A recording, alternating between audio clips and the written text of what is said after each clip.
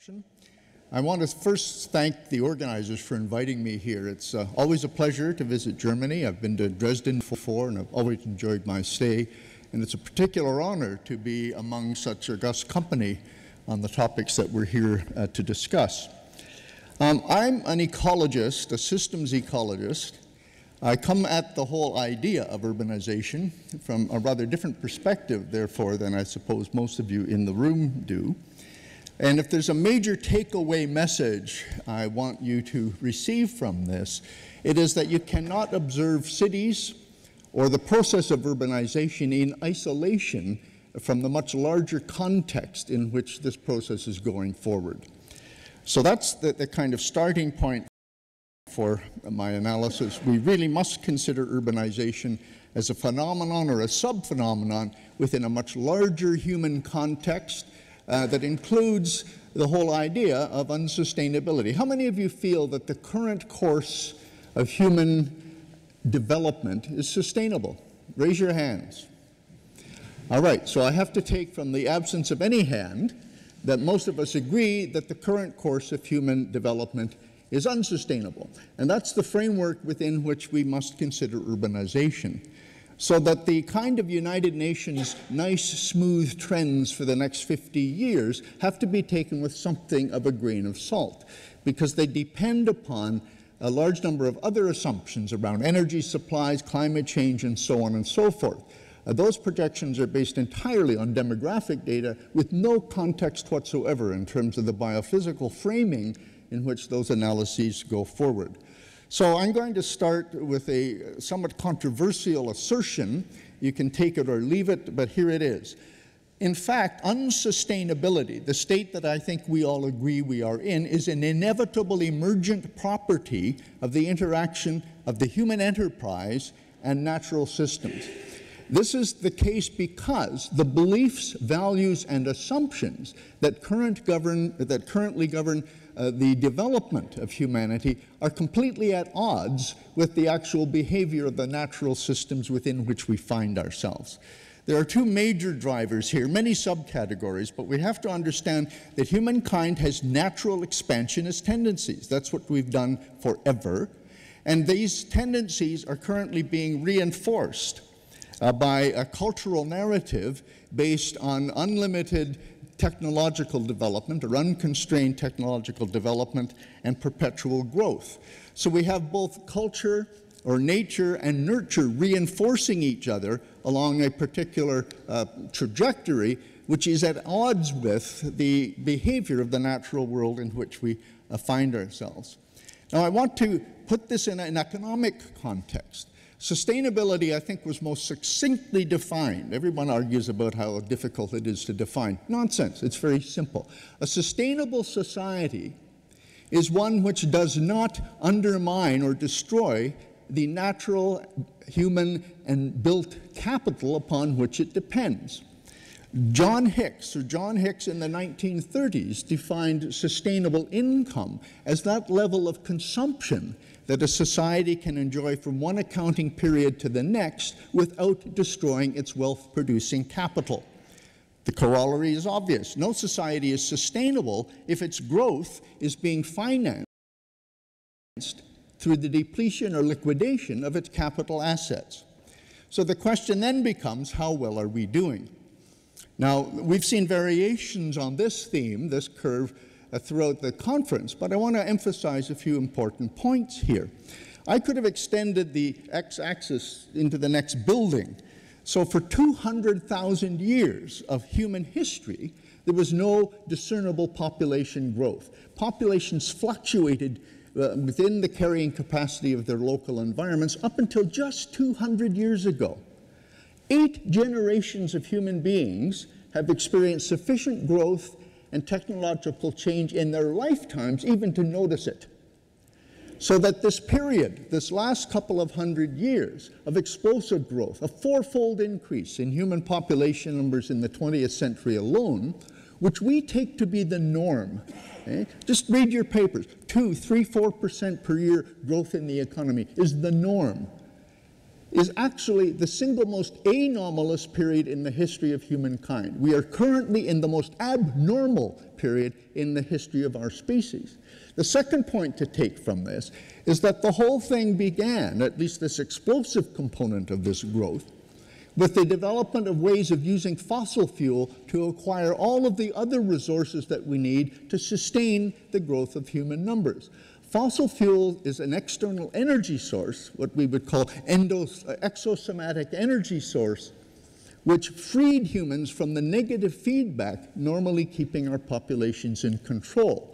So what we're seeing here is the full expression of human biological potential growth, exponential growth, in an absence of negative feedback provided by fossil fuel. So the question becomes, in the absence of fossil fuel, how far and how long can we continue in this trajectory? And if we continue to use fossil fuels, there's the climate change issue to deal with. And there may not be sufficient fossil fuel in any case. So we're up into a number of conundrums here in having created an accelerated explosion in the absence of due consideration of how it's going to be possible to continue that. And it's not just an explosion of human numbers. These are graphs taken from a recent paper called The Great Acceleration, showing the super exponential growth of consumption of just about everything on the planet, accompanying the massive expansion of human numbers, but even more important, the rise in per capita income. Right now, the major driver of unsustainability is increasing material and energy throughput in the system as the result of rising incomes, which follow from urbanization. As we heard in our previous speech, urbanization is attractive because people move to cities for the higher incomes, the higher levels of consumption that they may enjoy there. So this then becomes the context in which I, as a systems ecologist, attempt to examine the human condition. And what we find through our ecological footprint analysis is that humanity is in a state of overshoot. That's what climate change is all about. That's what landscape degradation is all about. That's what the pollution of the oceans is all about. We are in overshoot.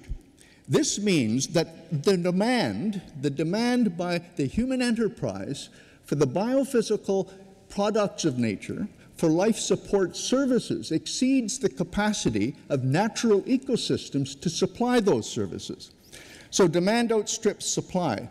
And in fact, we are now using bioresources of this planet at about 50% faster than they can be produced by natural systems. So the question becomes, how is that possible?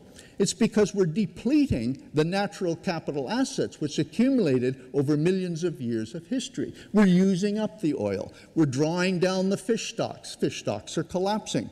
We're using soils at 10 to 40 times more rapidly than they can be regenerated by natural processes. So we don't even notice that this is going on, because so long as there's a supply of money in the bank, we can keep drawing on it. And that's what we're doing, oblivious of the fact that we're eating up the natural capital, and indeed much of our other physical capital required to maintain the situation.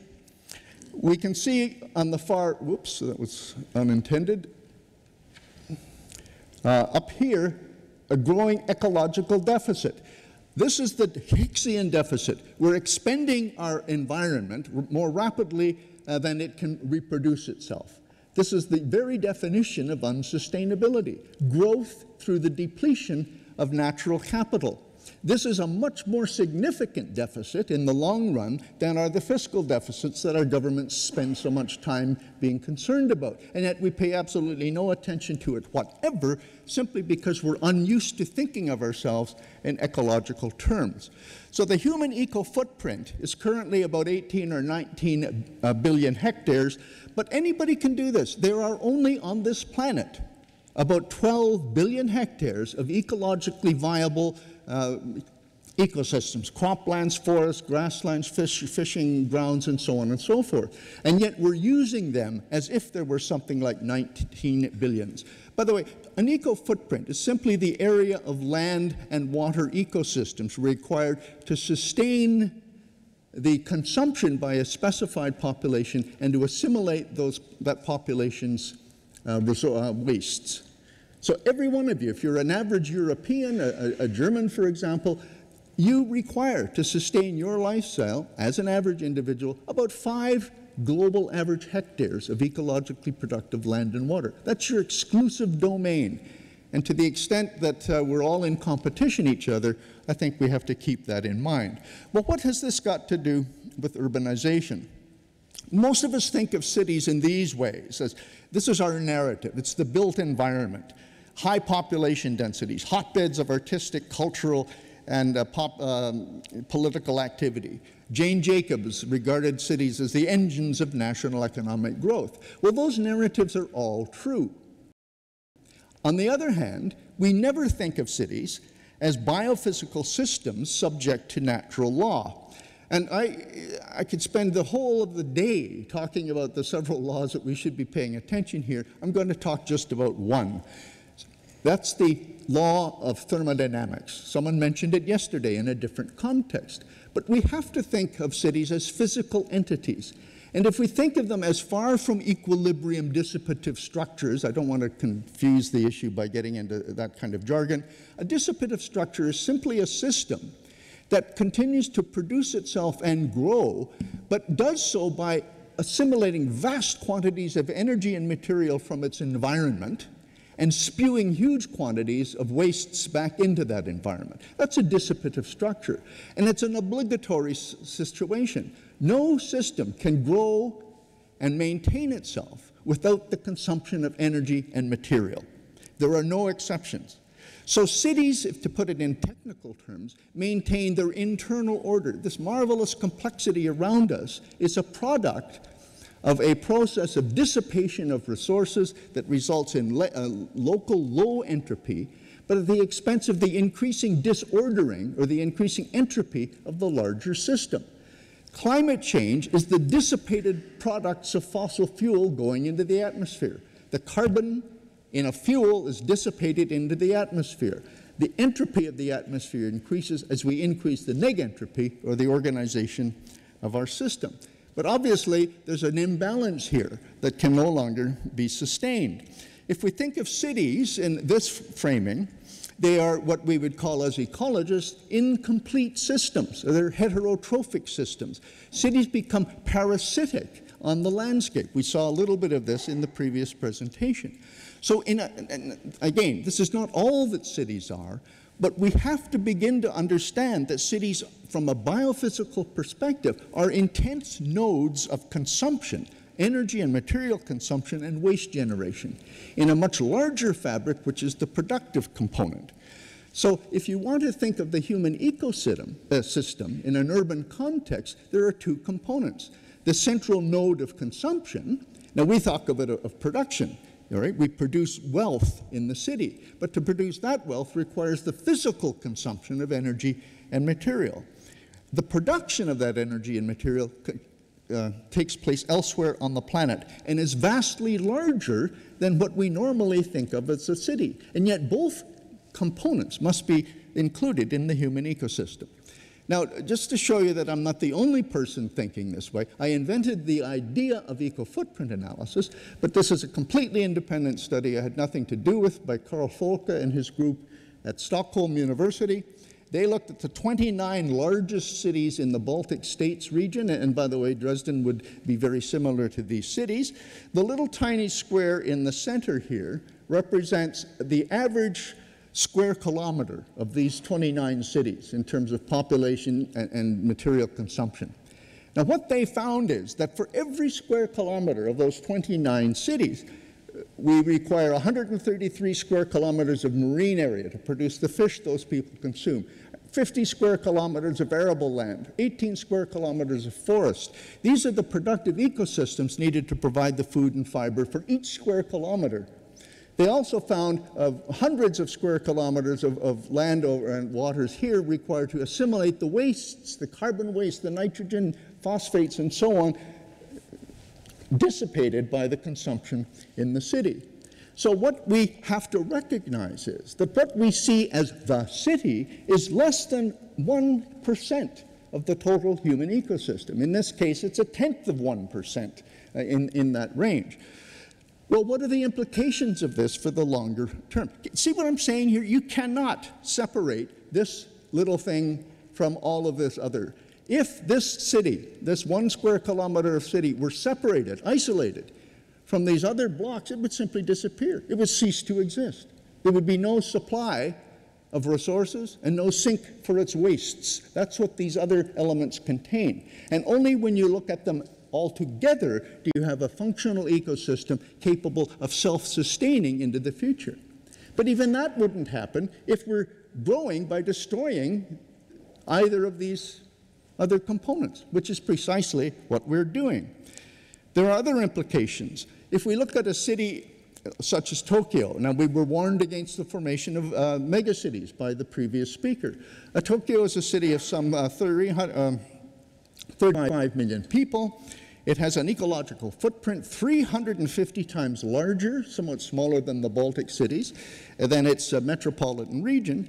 But the point is, Japan could not sustain even its capital city if it were isolated through climate change or the failure of the global trade system or whatever. The current level of consumption by the population of Tokyo would require at least the equivalent of 2 islands of Japan with all of the surrounding territory. Now, that requires us to look at the world in a slightly different way as well. Some of you may have seen variations on this theme. But if everyone on this planet were to acquire the material standards that we enjoy in Europe or Canada, we're quite similar. Canadians are a little less efficient, so we have a somewhat larger footprint. But the point is, just to sustain current levels of consumption of the entire world population, 7.3 billion people, at European or Canadian standards would require 3 or 4 planets in total. We don't have 3 or 4 planets in total.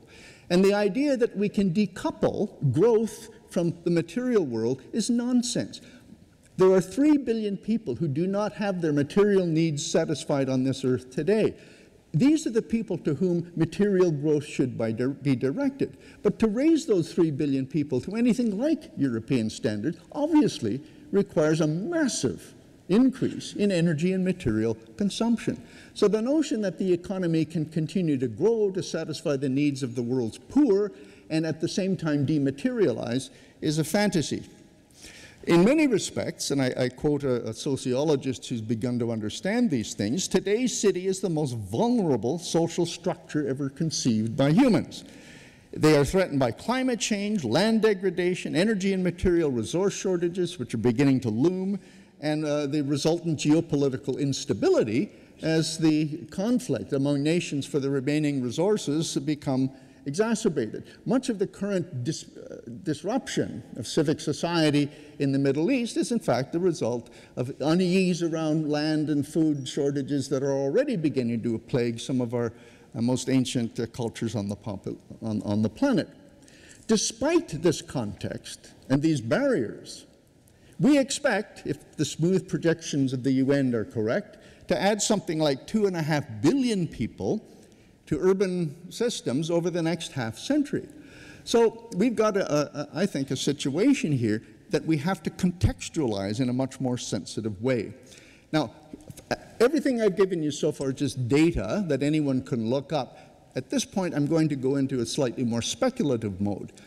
We agree that the world is unsustainable. I'm going to assert that we're not doing anything as a society to make much of a difference. Most of the activity that goes forward in the name of, say, sustainability does not address the fundamental disjunction between the nature of the human system and the biophysical systems that are supporting us.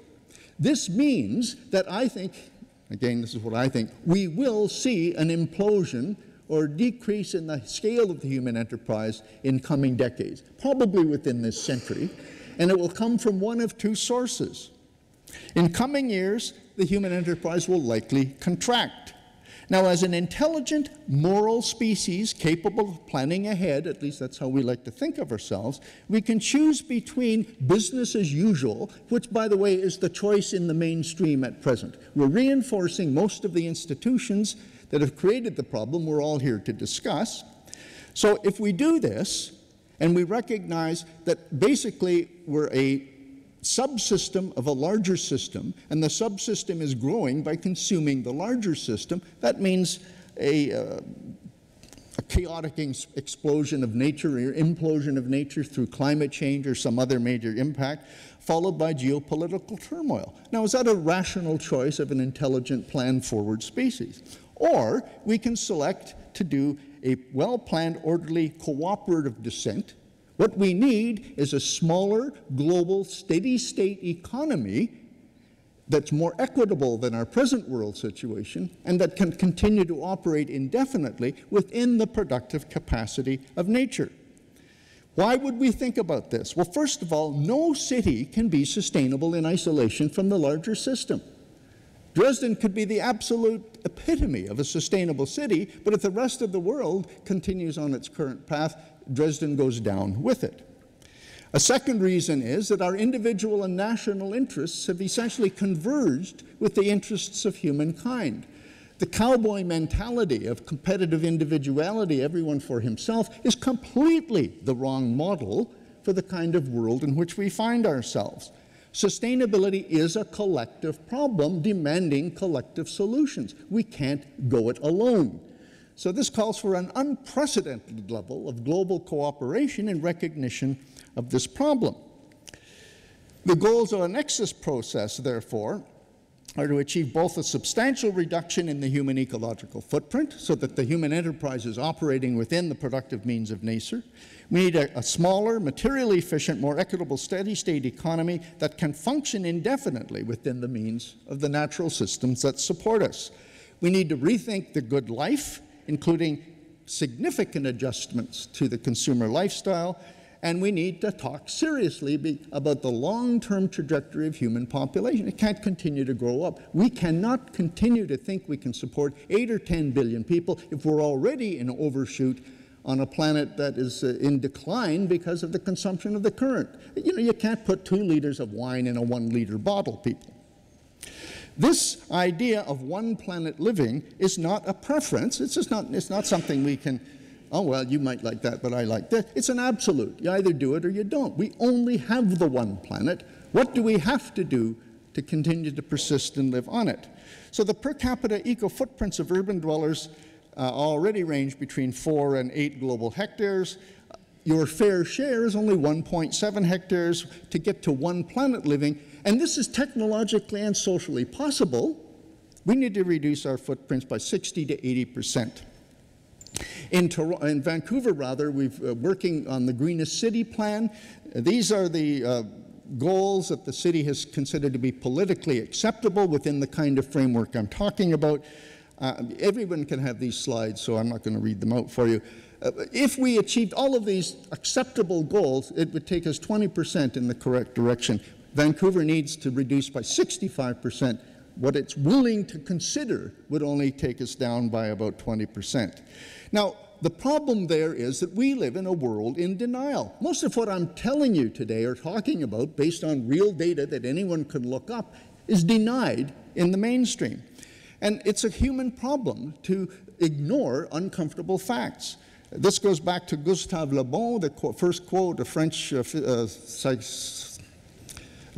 psychologist in the 18th century, 19th century. The masses never thirst after truth. They turn aside from evidence, not to their taste, preferring to deify error. So if our wrong way of thinking makes us feel good, that's what we'll prefer to do. The second quote is an American pop philosopher. For us to maintain our way of living, we tell lies to each other. Well, this is the epitome of denial. It's getting worse because in the United States and Canada particularly, but I see it happening here as well, we've been engineered to ignore reality. We prefer the reassuring lie to the inconvenient truth. There's a vast propaganda machine out there promoting corporate values and interests at the expense of community interests. We live in a new age of unreason. More and more people in the developed world profess a belief in magical thinking as opposed to the reality in which we find ourselves. This is the endarkenment upon us, and it obfuscates any real progress toward the future. And it's a long-term endemic problem of human beings.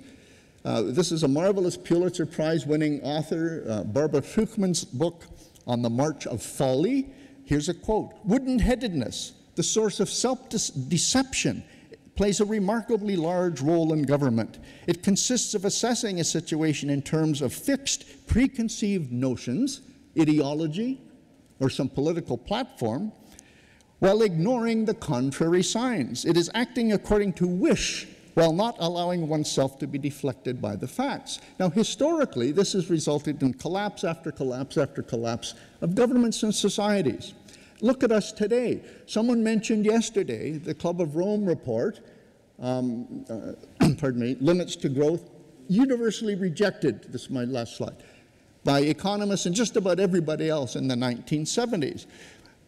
Only recently, the last 3 or 4 years, have there been 3 studies of the real world in comparison to the base case scenario of the limits to growth study. The purple dots are real world data, and you'll notice they're tracking the limits to growth study absolutely, which leads to a collapse situation sometime toward the middle of this century. And by the way, other cultures have gone through the same process. Collapse of a complex society is a repeating event in human history.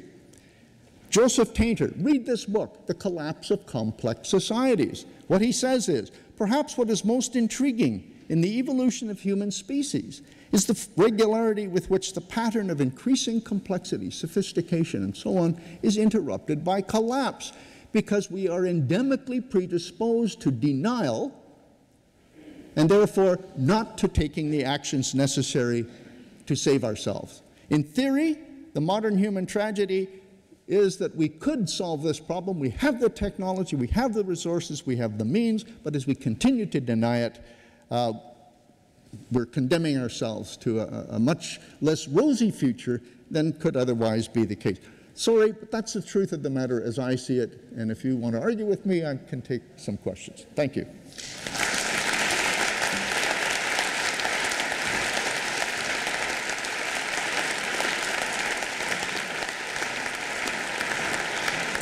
So thank you very much for this engaged presentation, and I'm sure there would be a lot of argumentation pro and con.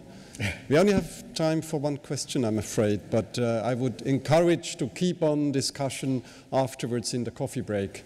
You are closest, so maybe you go up to a microphone or which we have confronted. Thank you for the description of that disaster which we are confronted to. But is there any signal on the horizon, any light you can see for change? First of all, look, I don't want to be promoting a disaster here. What I'm trying to do is turn on the lights, wake us up. As I say, this is completely avoidable, but it requires thinking about the issues in a different way from the way we normally think about these issues. Is there some light on the horizon? Yes, there are thousands around the world now of NGOs who are working their hearts out, trying to get the mainstream to pay attention to the reality in which most people find themselves. This is a kind of viral, I think, disease that will spread into wider society once more and more people in the affluent countries begin to feel the pinch.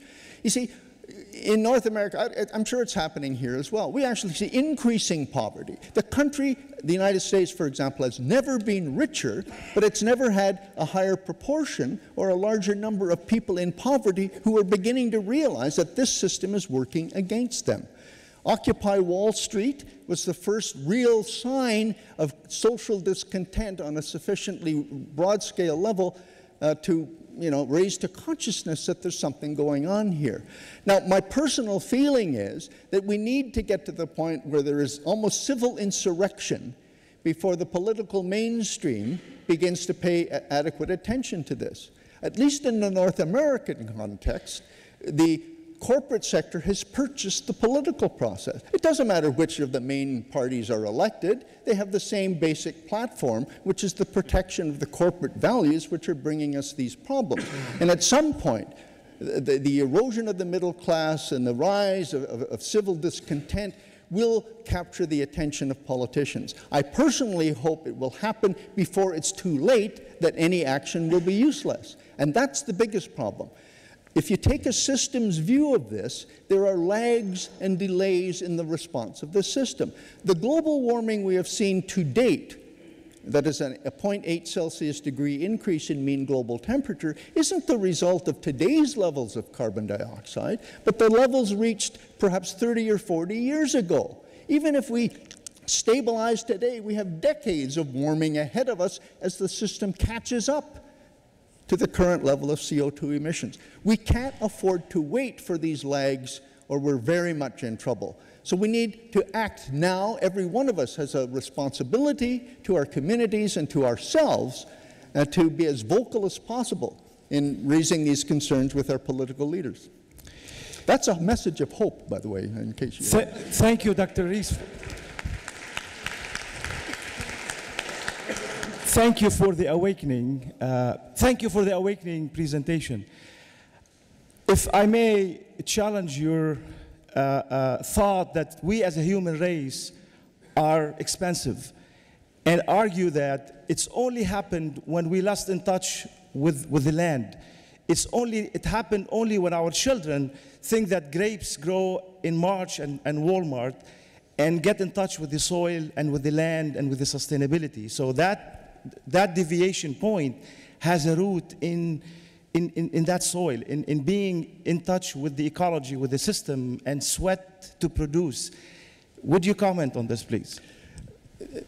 There are two competing theories about, for example, a demographic transition. It's much too complicated to get into in this context. But in some sense, it's irrelevant, because we're already in a state of overshoot. Right? That's what we agreed on in the first instance. We're in an unsustainable situation because we're using the planet faster than it can reproduce. That's a simple fact. Now, we are destined to grow for the foreseeable future. Nobody disagrees with that because of the inherent fertility of vast numbers of young women in much of the developing world. That's what these UN projections are all about. Now, there are reasons why we could bring that around, but we're not going to do so in the time frame that we need to do so. So we have to deal with the growth situation in the short term, meaning the next few decades. Moreover, and this is perhaps a more important point, today the main driver of unsustainability is the increase in per capita consumption, more even than the growth in the human population numbers. Okay, so thank you very much for your presentation and for the discussion.